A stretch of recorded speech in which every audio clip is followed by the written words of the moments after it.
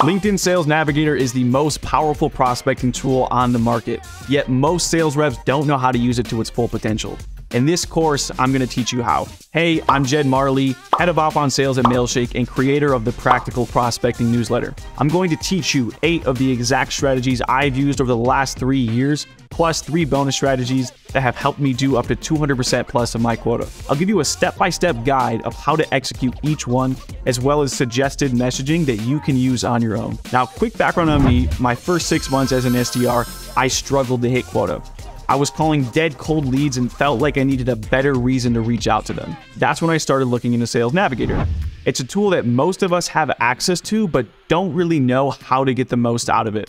However, if you do master it, you'll have endless possibilities for finding warm leads. It wasn't until I learned some of these possibilities that I started doing 100% plus to quota, even 200% plus. And it was these strategies that helped me find consistency as an SDR, which accelerated my promotion to management, where I eventually built a team from 3 to 15 plus using the same strategies I'm teaching you today. I believe any sales rep who truly learns to master Sales Navigator will always have a leg up on the competition. Now let's jump in. Before we talk about any strategies, you'll want to learn how to set up your personas. Your personas is a filter you create for your ideal customer profiles. For example, I sell to sales development leaders in the US, so by creating this persona, when I'm applying future filters, it will only show me my ideal prospects. So let me show you how to do it. First, you're going to navigate up to the top right corner and click on Personas. Now you're going to hit Create New Persona here at the bottom. Name it whatever you want. For me, this is going to be Sales Development Leaders. Now you're going to navigate to Function, insert the department you're selling to. In my case, it's Sales, so we're going to navigate to Sales and select that. Next, you're going to go to Seniority Level. I only want to reach out to folks who are Director and VP level. And lastly, we're going to go to Geography. If you have a territory, this is important so you can make sure you're only prospecting in your territory. In my case, I'm just prospecting the United States. And now you're going to hit Save. Simple as that. Now we're ready to dive into the first strategy, job changers. Decision makers who are new to a company or who recently got promoted are more likely to be in the market for new solutions. And it makes sense, right? They want to have an immediate impact. Often that means by implementing new technologies or processes to make their teams run more efficient or maybe to save costs. After all, people are hired and promoted to solve new and bigger problems or repeat previous success. Our goal is to reach out and align our solution with those problems. For that reason, you should be prioritizing these prospects who are changing jobs or getting promoted over regular leads. So let's dive into how you can find them. First, you're going to navigate over to Persona, and you're going to select the persona we created earlier. In my case, that's SDR Leaders. Now you're going to go over to Activities and Shared Experiences, and you're going to select Change Jobs in the last 90 days. Now you have a list of people who recently got promoted or changed jobs, and you can continue to narrow down this list using these filters while you've accomplished a goal. Now that you have your list, let's talk about how to reach out. So I'm a fan of reaching out as soon as their first month, and a lot of people might say that's too soon, but here's why I like to do it. When you're new to a company, you're in information gathering mode. You haven't yet established your primary goals and projects you want to tackle. So you should frame your messaging around what other people in their position typically experience when they're new to that job. For example, at my company, Mailshake, we sell email deliverability and sales engagement software.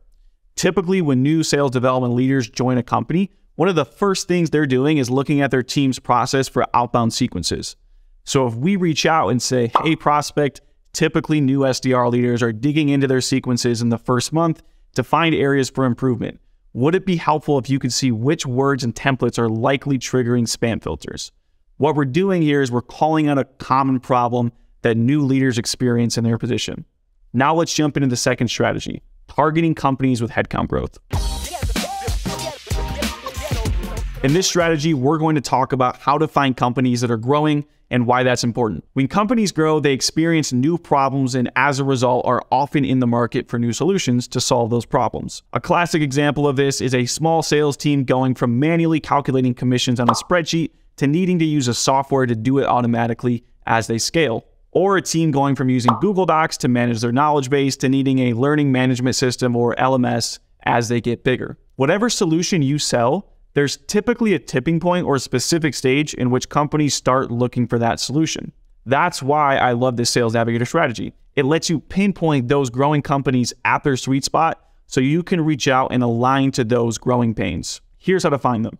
First, you're going to navigate to Department Headcount Growth. You're going to select the department you sell to. In my case, I sell to sales. And then you're going to put in your minimum growth percentage. I like 33% because that shows that the team is growing by 33% in the last 6 months. And then you can add a maximum growth percentage, but I don't really like to add that because if the company is growing, by 100%, 200% plus, I still want to reach out to them. So now you're going to hit add. And at this point, you can use the rest of the filters to customize to the exact companies you want to reach out to. For example, company headcount, the industry, where they're based. But that's really it. That's how you find these companies that are growing. Now that you have your list of companies that are growing in the department you sell to, here's how to reach out. This is the messaging I would use. Hey prospect, looks like you've added 10 reps in the last few months. Typically, this is when handling commissions manually can suck up a lot of time and lead to errors. Recently helped customers X and Y automate this. Would you be open to more info? Now let's jump into using the lead list feature. You can use the lead list feature to book some of the easiest meetings you'll ever get. Here's how to do it. Anytime you have a good conversation with the prospect, regardless of whether or not you booked the meeting or closed the deal, add them to a list called Good Conversations, or honestly, whatever's going to help you remember the list. For example, let's say you cold call a prospect and they were pleasant with you, but simply didn't have a problem, so there was no reason to book the meeting. Still add this person to your list and connect with them on LinkedIn. If you've already been at your company for a while, go through all the meetings you booked or deals you've closed and add those prospects to this list too. You can even go to your AE and ask them for their previous opportunities, or if somebody left your company, go find the meetings that they booked and add them to this list as well. Basically, what you want to do is get the biggest list of prospects who are familiar with you and your company in a good way, of course. Once you've created your list, go back to it every 2 weeks or so to see if anyone has changed jobs. If they did, you can reach out, and in most cases, they're more likely to respond because they're familiar with you, and they'll either take a meeting, give you a referral, or at the very least, give you an honest reason as to why your product isn't relevant at the moment. Similar to the job changer strategy, you'll want to align your messaging to the problems they're likely experiencing in a new role. But this time, you can open with a bit more warmth because, again, they're probably familiar with you. So what I like to do is say, hey, prospect, we spoke when you were with old company. Maybe they were a customer, maybe you just booked a meeting. Looks like you're now with this company, and then continue on with your job changer messaging. Let me show you how to do this.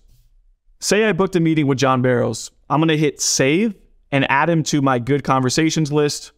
And now you can navigate to leads, click on your list. And like I mentioned, every 2 weeks or so, maybe once a month, come in here and at the top, click on change jobs in the past 90 days. And now these are all prospects I can reach out to that I've spoken with before and have a warm intro. The subject line I like to use for these people is from previous company to current company. The open rates are super high. Now, side note, this is one of the underrated reasons why you should stay with an organization long-term, because over time, you'll have an abundance of leads like this, and you're really just reaching out to warm leads at the end of the day. Now let's jump into one of my favorite filters, which is the previous work history filter.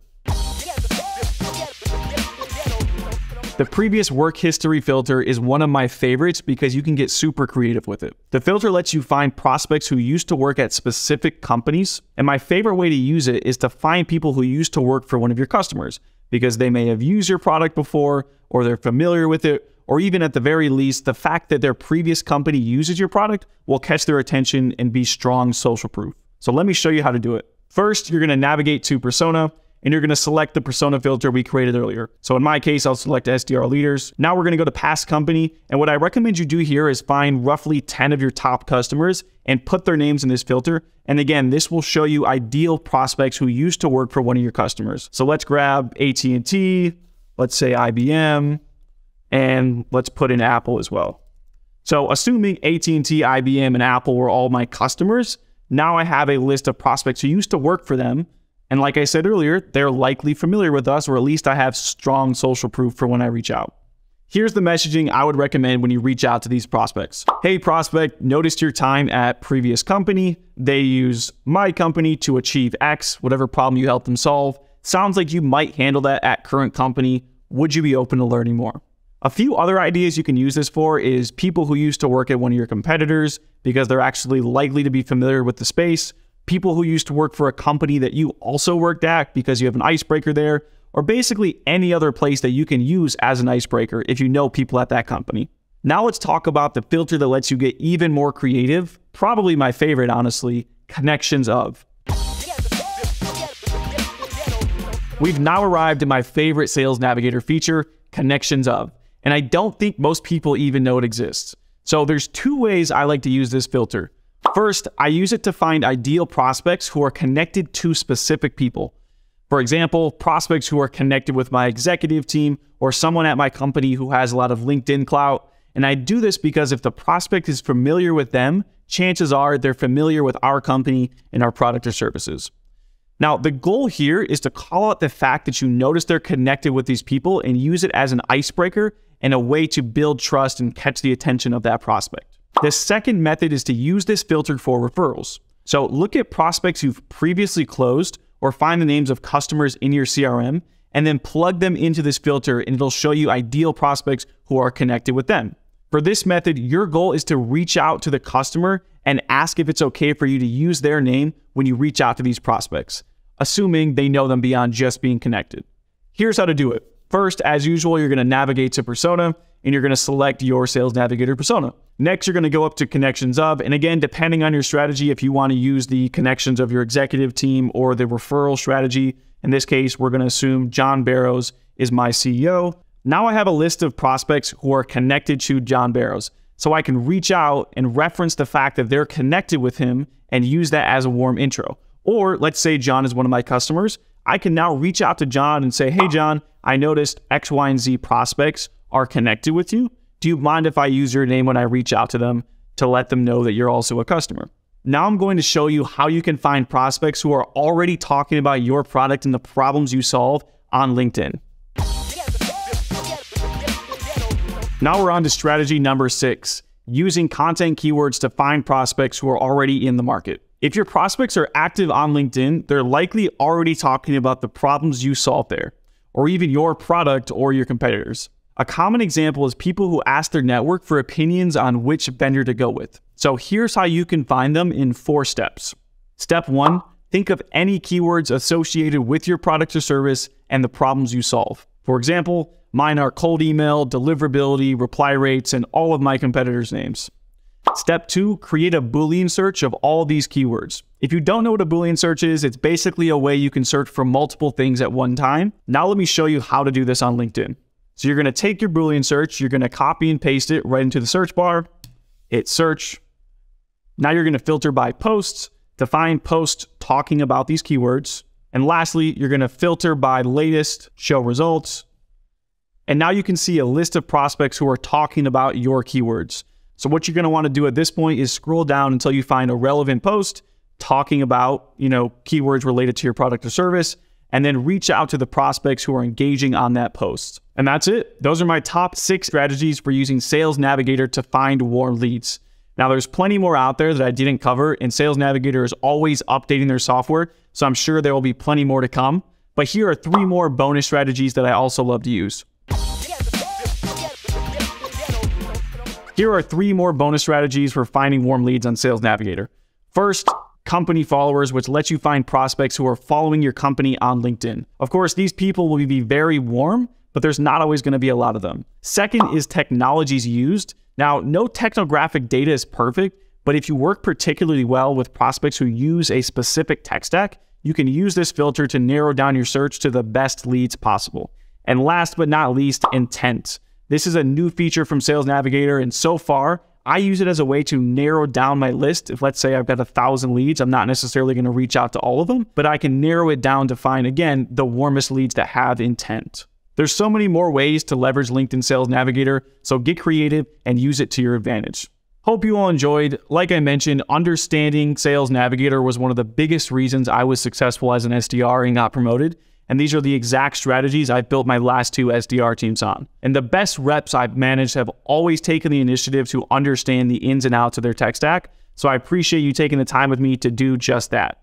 If you want more practical tips like this, check out the Practical Prospecting newsletter, where I share practical prospecting tips to help you book more meetings every other Sunday.